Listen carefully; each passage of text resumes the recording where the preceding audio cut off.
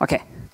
Good afternoon, everyone. I'm Yanjun from Stanford, and today I will talk about the idea of local moment matching, which is a unified methodology for symmetric functional estimation and distribution estimation on the Wasserstein distance. This is a joint work with my lab mate Jiantao, Jiao, and my advisor Tsachy Weissman at Stanford EE. Let me first introduce the problem. So given n independent samples from a discrete distribution P, that is P1 to Pk, we'd like to estimate the distribution vector P up to permutation. So here, the parameter K is the support size of the distribution. For example, suppose we catch fish in the ocean. Assume that our observation for fish species is salmon caught whale, salmon caught salmon. So the traditional problem is to estimate the population frequency of all fish species. And finally, we will arrive at the histogram, something like that. However, in our problem, we will remove all label information and are only interested in estimating the shape of the histogram. So there is no label information here. Our loss criterion is as follows. Let P smaller to just be the sorted version of P. And we'd like to find an estimator P hat such that the L1 distance between P hat and P smaller is small. And here we are considering the minimax framework. So we'd like to consider the worst case error over all possible discrete distribution of a support size K.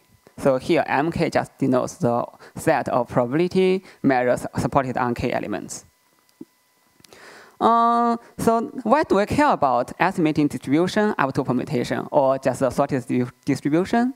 Firstly, the sorted distribution reflects the shape of the distribution, can tell us light tail or heavy tail, or etc. Secondly, estimating the sorted distribution is significantly easier than estimating the unsorted distribution, that is estimating P itself. And thirdly, sorted distribution provides insights into estimating P via a two-step procedure. Let's consider the distribution estimation problem into two steps. The first step is to estimate the probability multiset, that is to estimate P up to permutation, and the second step is to label the probability. So our problem is just the first step.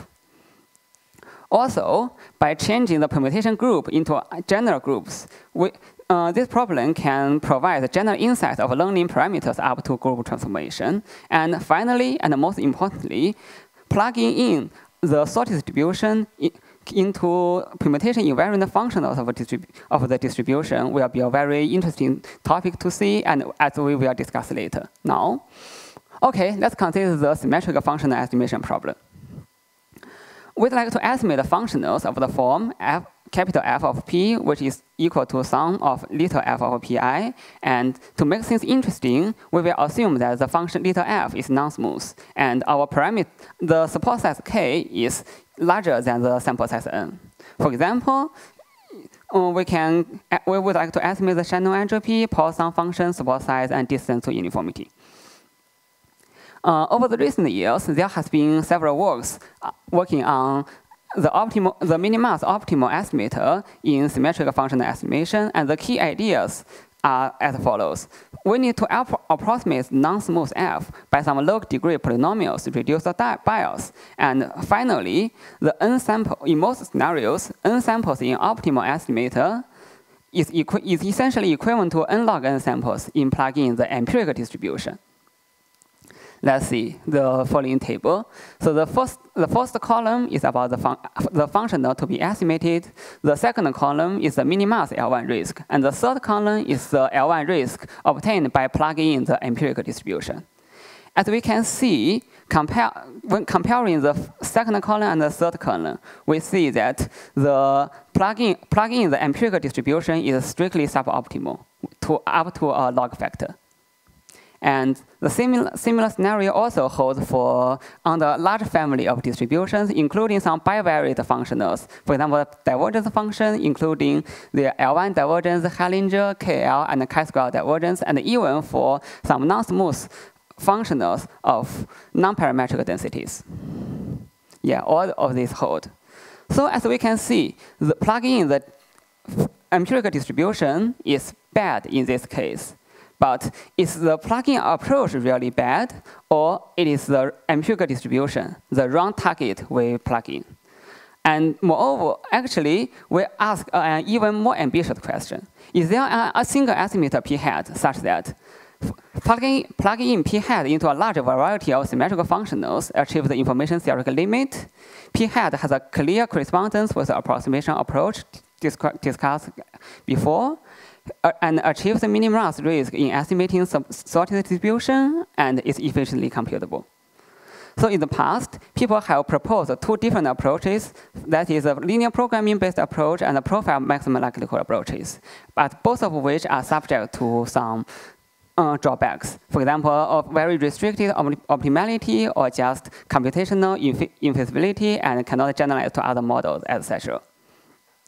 And our main result is that, so the answer to this problem is actually yes. And it's done by the so-called local moment matching approach. So this is our first main result. So we have a complete characterization of the minimal sorted L1 risk of estimating the distribution up to permutation. So here, the first term is actually the leading term here. And as a direct corollary, we know that estimating sorted distribution is possible if and only if the sample size n is far greater than k over log k. And as a comparison, the sorted empirical distribution actually requires n much larger than k samples to learn the true sorted distribution. So which means that actually estimating sorted distribution is much easier than estimating the whole distribution. And also, the empirical distribution cannot achieve the optimal performance. And we also remark that the sorted empirical distribution is only achievable if k, the support size k, is not too small.